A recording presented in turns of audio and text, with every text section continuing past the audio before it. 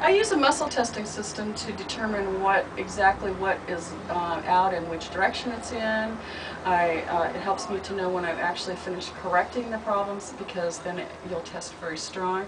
So it's called applied kinesiology, and it's a pretty standard system, but I use it a little differently than most people use it. The way it's done is I have the person raise their arm, and I get a little baseline first, like this, and then I take whatever bone I'm going to test and I push it into the subluxation first, and this should give me a weakness in the test when it goes more into the subluxation and makes things worse.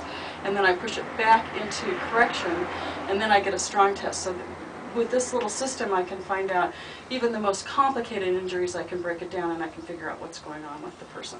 So what I do with her, I'm going to get a baseline, and then I'm going to take her knee here and I'm going to externally rotate it very gently like that, and then I put it back in like this, and you can see she's strong. And when I externally rotate it and make it a little worse, that makes her go weak like that.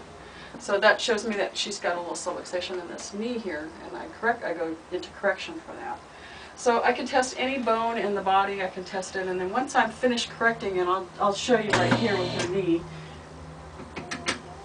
I just correct it with a little drop like this. And I put it back into place, and then when I go back to test her again, push up, no matter what I do, see how strong she is. It even improves your overall strength. So that's how I can figure out very complicated injuries, snowboard injuries, that type of thing, and even the easy ones I can figure it out.